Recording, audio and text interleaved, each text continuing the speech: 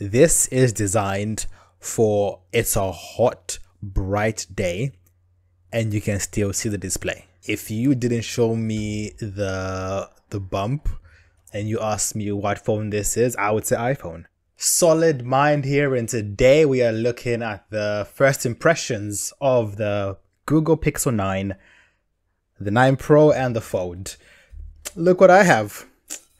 I have a Google, what do you call this, Flask? Now for you guys in the comments, tell me, how did I get this? From Google, by the way. Anyway, so we're asking the question, is it worth upgrading to the Pixel 9, the Pro and the Fold? Let's find out.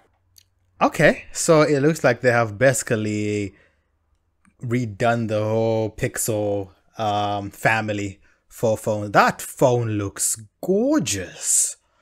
Oh wow, that looks beautiful. Oh,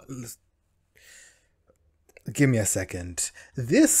So one thing I've loved about Pixels, by the way, is that the front display looks like an actual phone. If you look at the Fold and the Flip from the Samsung side, the aspect ratio makes the front a lot thinner and narrower than a normal display, more like 16:9 or even a bit more thinner, but which is ideal. But the Pixel phone does that. It feels like a normal phone. Yes, it sacrifices the inner display because it looks more like a square than a, which is not ideal when you open the inside. But come on, like, this looks gorgeous. One thing I can definitely see is because this isn't completely, all the way to the end, is it might not lie down flat when you put it on the side. But hey, let's continue. But so far, that is gorgeous. Wow. People are saying the names are a bit confusing. Honestly, it's not really that bad, except maybe the Fold. Yeah, I like this one. I like how this goes all the way to the end. So this looks like it's bulging a little bit more than the normal Pixel 8.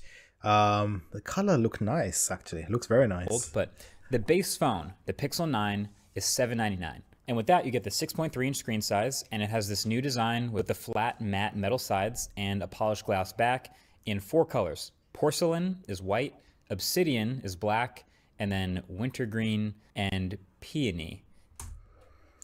Okay. The colors do look nice. The colors look very muted. So imagine like very saturated colors and then you put the scale a little bit less. They look like desaturated versions of the much brighter colors. Kind of Cosmo and Wanda vibes. And then there's the 2 Pro phones. So the Pixel 9 Pro and Pro XL. So what's sick is the 9 Pro, it's the exact same size as the Pixel 9, just like what the iPhone's been doing. And the only thing that's different about the XL is it's just bigger. It's just a bigger 6.8-inch screen and a bigger battery. That's all you really need, honestly. When I'm looking to buy a phone, the things I consider is a screen and battery life, really. So cameras are secondary for me because I have a DS. Can I bring it into the frame? I'm talking about it, but one second. I have a DSLR that I can use. Here it is. See? I have a Canon DSLR that I can use. That's accessible to me. Let me put that away. So for me, a camera isn't really needed because I have a proper camera. But it's nice to have a good camera on a phone. But yeah, the Pro phones start at $999 and $1099. And so this pricing is more in line with the Samsung pricing. The iPhone pricing is still a little bit higher on the Pro Max element of it, but this is not competing on that side, even though it probably has better features. Yeah, I said it. with that, you'll get an extra 3rd camera, telephoto camera. They have more RAM, and they switch to glossy rails with a soft touch glass back. Again. Okay.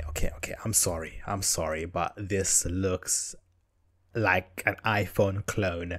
If you didn't show me the bump and you asked me what phone this is, I would say iPhone, because it looks very similar to Apple iPhones. I'm just saying it. If you guys see it, let me know in the comments down below.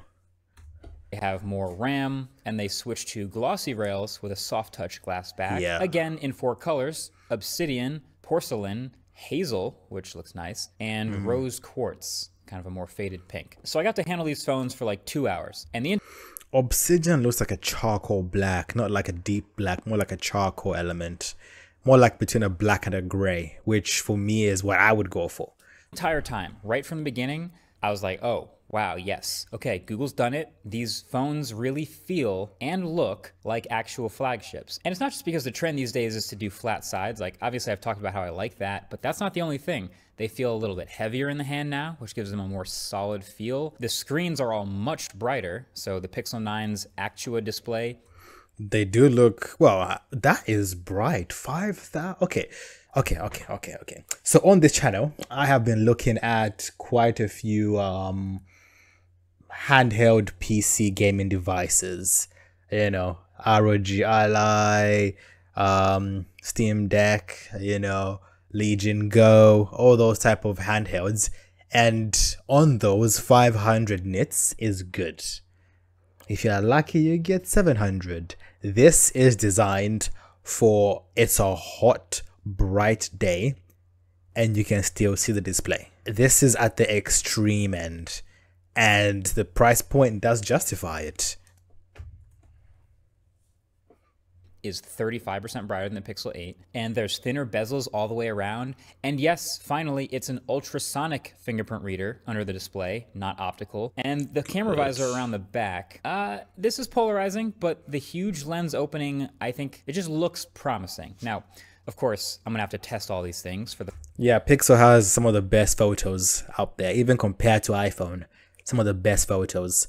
Video-wise, iPhones always win, but photo-wise, it's so close. Full review and really see what they're made of, so get subscribed to see that. But my first impression, at least, is that, you know, these photos are going to end up very pixel-like, very punchy and contrasty, and they're just bigger sensors than before, so potentially more shallow depth of field. But I guess aesthetically, the camera bump, even though I like the older ones better, I still kind of don't mind these new ones. I know...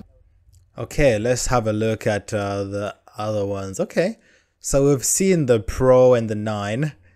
So far, so good. For me, what I want to look into is more of the Fold. Actually, you know what? No. I will stop it here, actually. The question is, should you buy the Pixel 9 and 9 Pro?